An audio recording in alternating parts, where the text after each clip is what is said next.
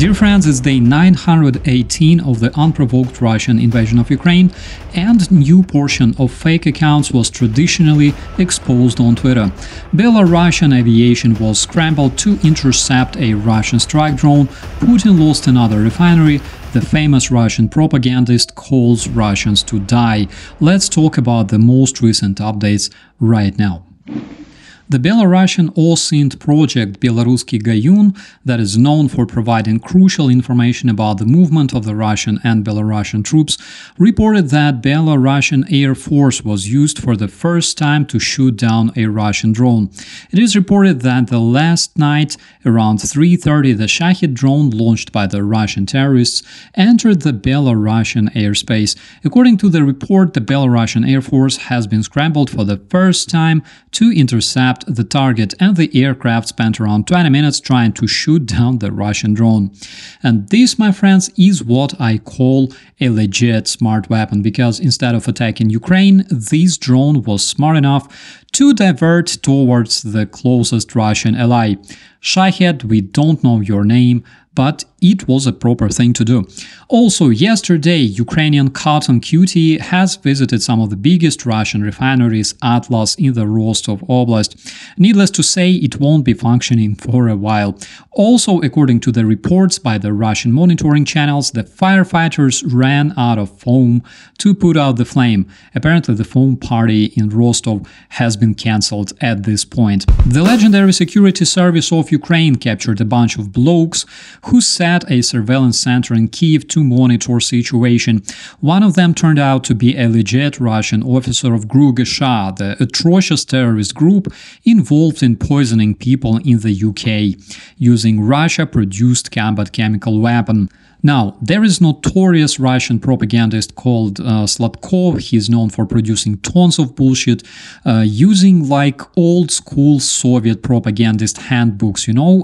When I watch his videos about the ancient Russian race, supreme Russian army, and other crap, it's literally as if I travel back in time into like 1939. That is the same dude who advocated for slavery in Donbass and many other cringy things. Recently, he published a new video where he criticized the commanders of the Russian army in Kursk. It is so hilarious, so I decided to share it with you, my dear friends. Полковник ставит задачу молодому комбату, капитану, говорит, давай вперед выдвигайся. Ну как, нас же перебьют всех. Ему сказали, что ты тупой капитан, иди вперед. И не размышляй, бери своих срочников и иди вперед. Нельзя так относиться к людям. Если ты надеваешь на них сапоги и даешь им в руки оружие, то он уже обязан сам стрелять и в первую очередь погибнуть. So first of all, of course, Russian failure in Kursk Oblast is not Putin's fault. Of course, his plan was flawless. Putin cannot be wrong. But those stupid army men failed to perform their duties. Now, this is so typical for the Russian terrorists. The Tsar and his generals are the smartest blokes in the world. It's the common Russian people, you know, people to blame. People are always bad. They suck. And second thing I found absolutely hilarious is that the most popular Russian cult of today is the cult of death. It's not about saving lives, it's about dying in big numbers in a foreign country. This is what the Russian regime is teaching its slaves. Your task is to die for Putin, no matter if you're a young conscript or an old mobbik. In Russia, you are born to be voluntarily sacrificed, or if you come from a different part of the world, to fight for the white Orthodox Russian race. Is basically the same. And now the main story of today, my friends. American investigators exposed number of fake accounts on Twitter that were used to promote one of the American candidates running for presidency and discredit another one. I'm sure that I don't even have to call names here. The journalists have discovered 56 accounts with thousands of followers.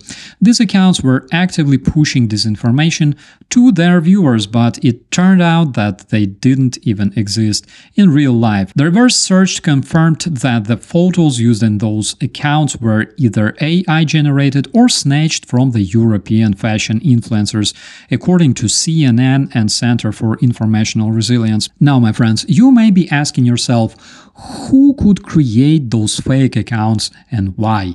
And that's a really good question, because I'm sure it wasn't an ordinary person. Usually creating a bot farm for a specific purpose involves a big team.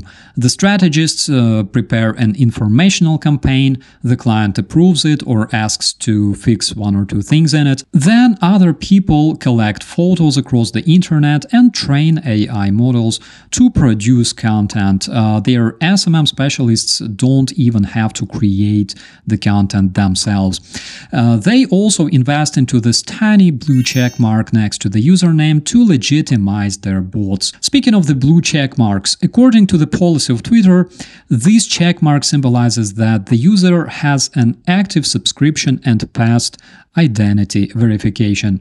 Given the fact that the accounts use stolen photos, apparently the identity verification on Twitter failed like Prigozhin's airplane. Yet thousands of such verified accounts are used on Twitter to massively spread misinformation and propaganda. Guys, it seems funny because we all have personal life, but there's literally people out there who spend their time developing strategies, creating fake accounts, and of course, this labor is paid. Ask yourself, why would people do that and what kind of people are they? Also ask yourself, is fake account used to spread disinformation is something that can be considered a freedom of speech or a proper utilization of social media, and is it even something that ordinary people would do for a living?